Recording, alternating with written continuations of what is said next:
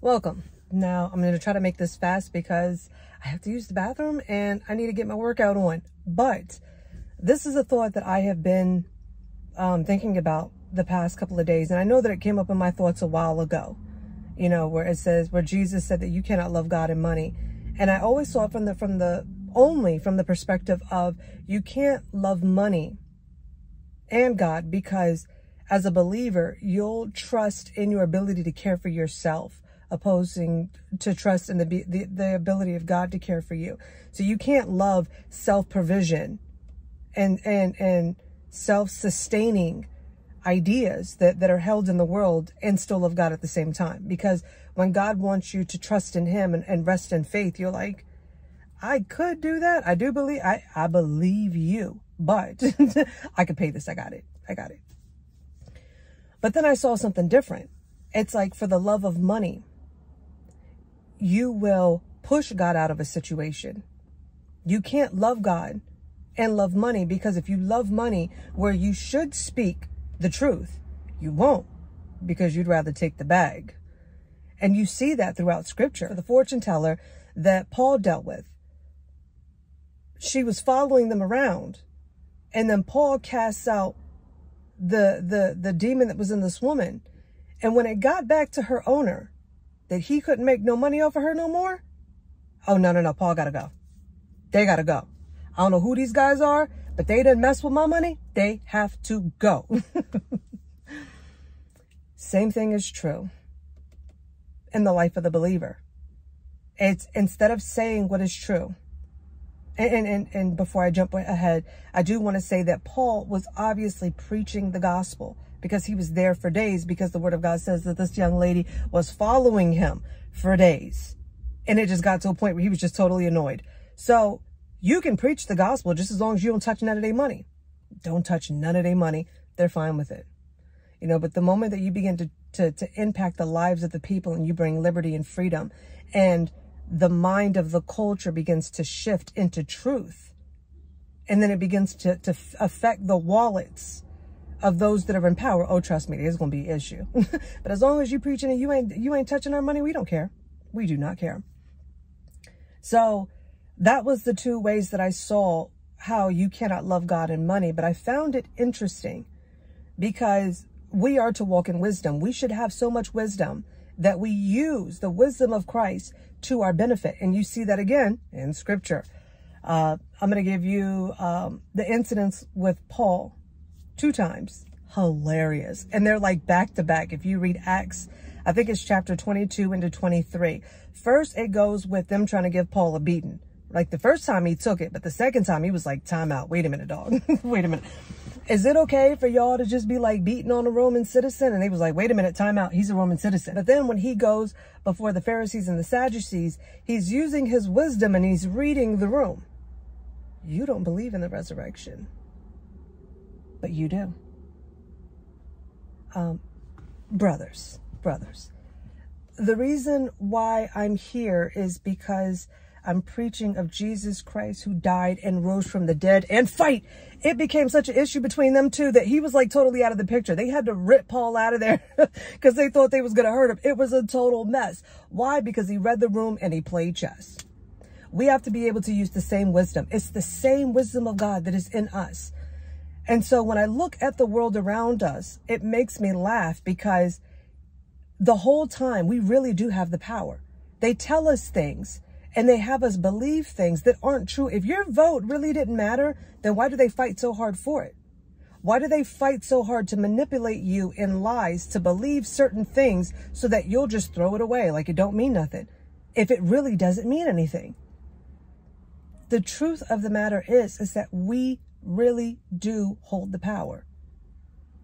And this is why boycotting was so huge back then. You don't really see a lot of it now, at least not from conservatives. You see a lot of it. They call it protesting of what the left does, but it was effective, and it still is effective today. I remember when President Trump used the wallet, and I remember all of media mocking him. Like, this isn't how things are done. You talked about bark and bite. Some critics of the president's latest sanctions aimed at the very highest level, the Ayatollah Khamenei, as well as folks in charge of the IRGC, etc. They're wondering just how effective they can be, in the sense that, I mean, look, even if they do have teeth, it's a question of maybe there isn't much to bite. Right, the criticism is correct. The Ayatollah and most of the people closest to him don't really have bank accounts in their names associated with banks in Europe or outside of Iran that would be able to sanction. So this is really more of a symbolic act. But I think it underpins the bigger concern that the United States really put itself in. And that is, they've put very tough sanctions on the oil industry, on other industries, on the financial industry. You know, I'm no expert, but I assume that they are going to make it even more difficult for people in Iran to do business. The question really, though, is strategy, and will it work? Because, as was pointed out, the two secretaries briefed in that same room last September and said at that time that the sanctions were the strongest that they had ever imposed on any country.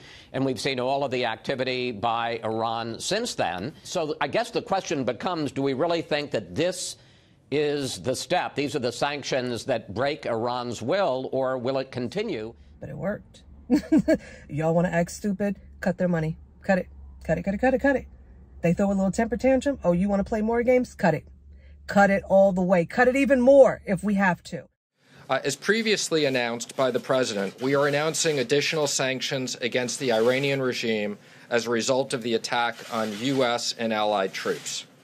First, the president is issuing an executive order authorizing the imposition of additional sanctions against any individual owning, operating, trading with, or assisting sectors of the Iranian economy, including construction, manufacturing, textiles, and mining. And let me be clear, these will be both primary and secondary sanctions. Second, we are announcing 17 specific sanctions against Iran's largest steel and iron manufacturers, 3 Seychelles-based entities, and a vessel involved in the transfer of products. As a result of these actions, we will cut off billions of dollars of support to the Iranian regime, and we will continue our enforcement of other entities. The reintroduction of U.S. sanctions has had a crippling effect on the economy. The value of the rial has plummeted, pushing inflation to over 30%. And U.S. President Donald Trump's attempt to destroy the country's oil industry is having an effect too. The lifting of sanctions in 2016 spurred rapid growth of more than 12%. But their reimposition last year dealt a massive blow. The International Monetary Fund is forecasting the Iranian economy to shrink by 6% this year. And they pulled it in. The same thing is true, even with the wokeness. For us to believe that we have no say in what gets pushed out is a lie. A lot of these companies that are saying, oh, we're for this and we'll come out and we'll support this, snatch that money away and let's see what they really stand for. Do you really support this? It's kind of funny because when Disney decided to throw their hat into the ring with DeSantis because they decided to label it the Don't Say Gay bill, no such thing. The only thing that DeSantis was pushing was saying, listen, this woke ideology, leave the kids alone. Let the kids be kids. I don't want none of this gender nonsense coming into the classrooms from kindergarten to 3rd grade. You're not allowed to talk about it. You can just educate them on reading, math, social stuff. Give them the basics, but stay away from anything dealing with gender and sex and all of that stuff. Leave the wokeness out of the classroom. And Disney was like, oh no, we don't like this, so we got something to say about that. And DeSantis was like, you want to throw your hat here? Okay, fine. Strip their privileges. Disney lost their privileges. Yeah. And it's amazing that as soon as the pocketbook was touched, that Netflix was like, listen, this wokeness, y'all got an issue with what we're doing. And the beautiful thing, not to jump ahead, the beautiful thing is that we're going to need people that you don't have to be a believer. I pray that you receive Christ, you know, that you would come into the regenerating, the rebirth. I want you to know him and really enter into the freedom of God. Yes. But even for Dave Chappelle to have the courage to stand up to say, I said what I said and that's it. I'm not apologizing for nothing. But because he did that, and all of, the people that work at Netflix were outraged, we're going to walk out, listen, Disney done lost their privileges. We're not about to lose no money here. Y'all got a problem with it, you can leave. So now y'all got cojones. Now, if you have a problem with it, you can leave.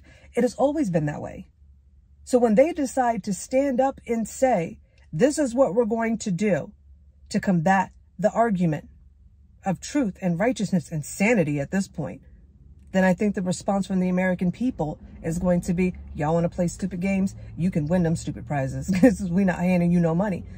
And I think that as soon as they get the memo, it's going to be like, okay, listen, as much as we want to back this, and we want to back this because, we want the money, but the money's not here. It's just not here. So I'm not losing $1 billion for this nonsense, but you're going to have to skip on this one. We'll leave that to them. We stand in solidarity with you, but we're not going to throw our hat in this ring. We're not doing that. We are not doing that. So it's really going to take the people to wake up and understand that we really are the ones that have the right and the say in what happens. But also, it's really going to take discipline, because for a lot of us, even though we know that something is not right, but because of our comfort, we don't want to let go of it. Like, I enjoy being able to watch all my TV shows and have packages delivered to me in less than 24 hours. Like, all of these things are great. And I would hate to have to give that up.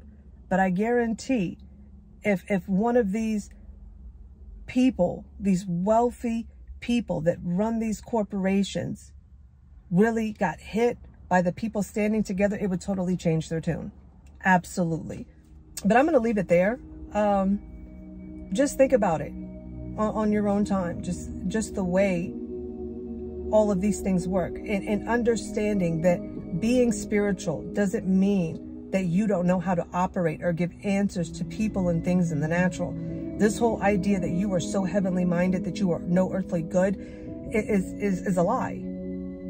When you are heavenly minded, you become an earthly good, because the wisdom of God is so needed in this time. Direction and understanding to be able to move forward and be productive is so necessary in this time. So, people of God who carry the Spirit of God, the very wisdom of God within them, you are the salt of the earth, the light of the earth, and you are absolutely earthly good. So I'm going to leave it at that. I know that you have been blessed in your hearing. Remember, family, today is the day of salvation, the year of the Lord's favor. Bride of Christ, arise.